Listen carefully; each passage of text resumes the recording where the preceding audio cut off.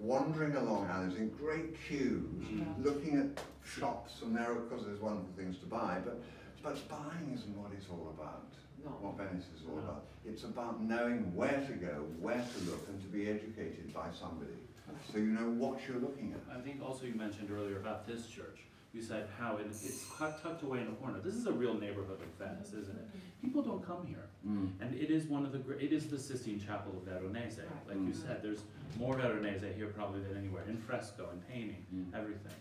Well, I suspect now you've restored it, or almost finished restoring it, a lot of people will come. I think you're right. Let's hope so.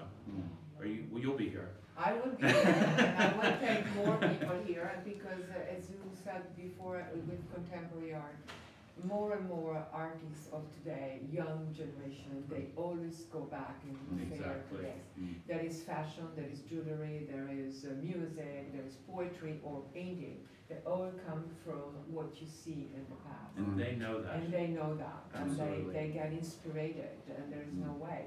And that's why it's so important for us to keep restoring those things, to make this the new future of the new artists of 3000. I believe in that more than in the past. Me too. Okay. Great. Thank you.